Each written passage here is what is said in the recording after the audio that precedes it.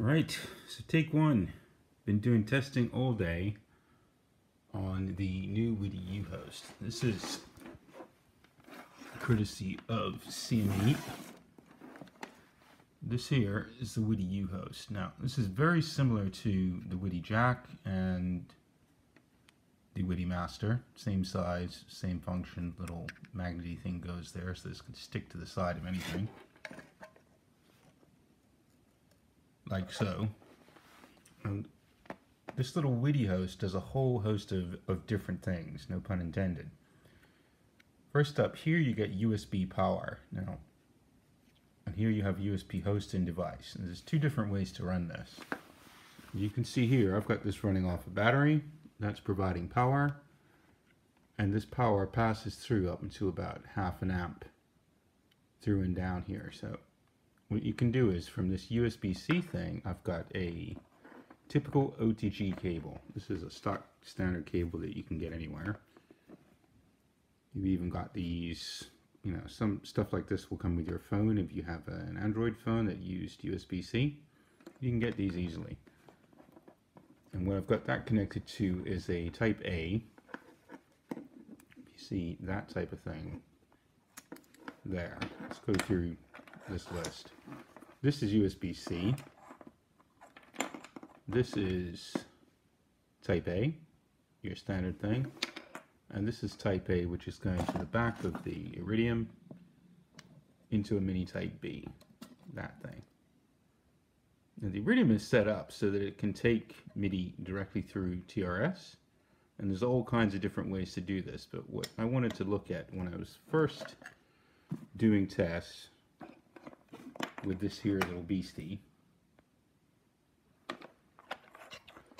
is to see what does this actually bring to the party if you're using it regularly. Well, the first thing this will do, powering it like this, is it'll give the Iridium a real simple way to connect back with my iPad.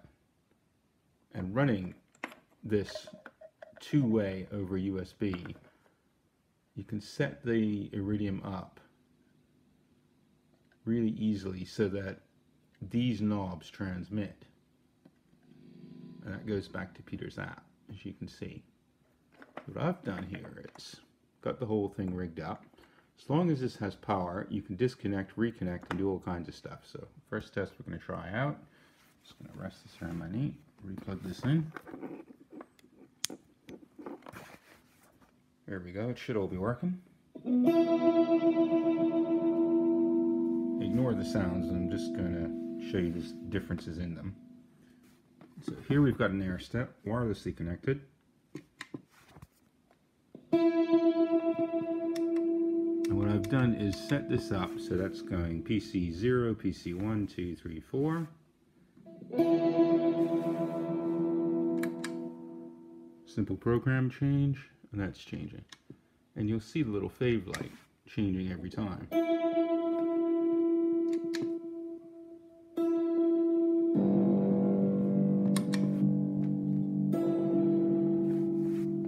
This is my first wireless test. This has a built-in antenna. Pretty cool. That's real simple. What I've then done beyond that, because I use this with my Waza over there and Waza Airs all the time as a monitor, I've taken another one of these little USB-C cables on the go. I'm taking battery power out of the air step, through that, into a Morningstar. So here's what's happening. Morningstar is on a bank with 6 different Marshall presets. That's sending MIDI out along USB in here, out through that antenna, which is hitting the WIDI Uhost right here and communicating there. And you should see that blinking every time I hit something now. There you go. So now we're on Marshall number 6. Yeah.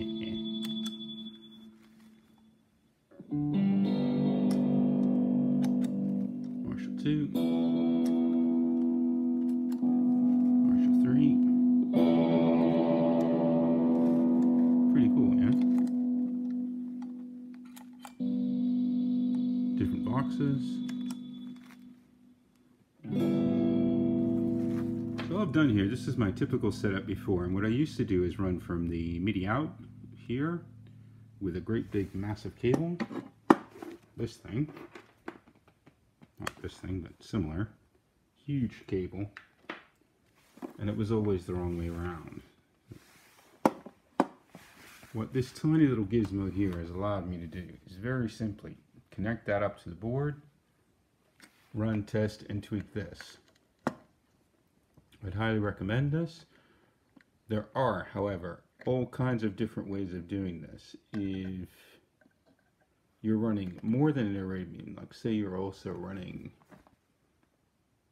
that lamb over there, TRS, there's all kinds of different ways to do this. You can take the exact same bit of kit that you've got, change the EXPs here, and you can run a regular TRS cable. These are wicked, these Elgato things. You can run 2 TRSs out of that. You can stick a WIDI Jack, or if you've got like an old, what are these things called? Q something of the others. That can go on there, plugged in.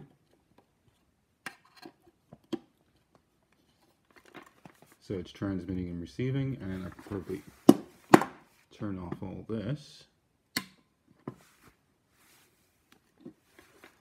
Let's see if it works. Oh, something I don't have here, and that is power.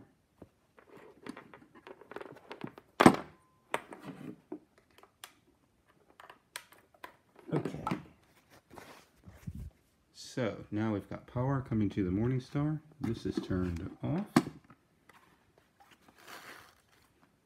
The WIDI has always been connected.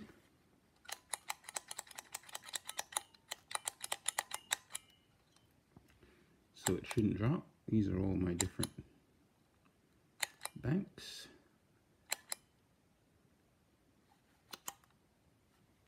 There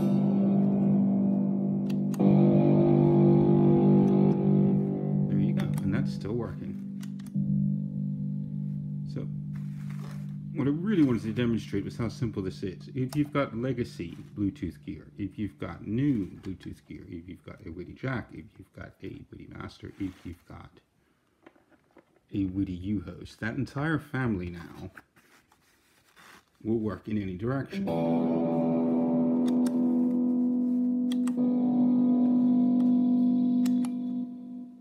Is that cool?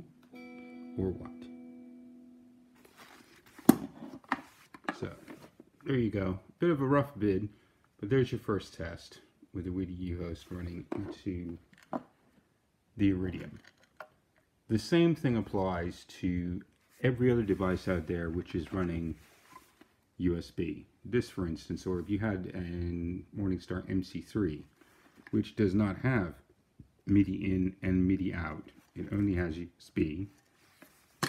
What you can do is stick one of these powered in, and then you've got MIDI that can get into your MC3, which is fabulous, because that means that your iPad or whatever you have out there, your computer can send MIDI to the MC3 and drive it. Same thing for a Pod Go. Anything that's got USB Type B coming in here.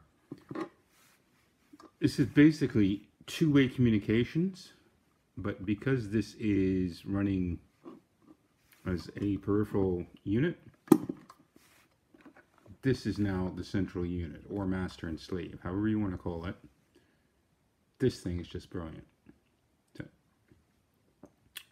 hope that is really helped, some food for thought for people. If you haven't seen Peter Barabash's app, the Iridium controller, check it out. It really is an amazing little tool. It takes this thing, which is completely without any kind of editor or drivers, and allows you to connect to basic stuff like this. Or with Peter's app, you can actually batch load in multiple presets. You can save them, you can share them, you can send it out over the internet, and all you need is this. If you happen to have one of these and you don't have a WIDI Uhost now, you can very simply connect to iOS, one of these here thingies, a camera connector kit, and you can do this wired back into your phone. Pretty cool. Yeah, think of the usage cases. If you're out dialing in, you go to a new place and you find that, you know, your settings are just not good, you can continue to dial in here by hand. Whip out your phone, connect it in there, and save that at the end of the night. So you have your settings.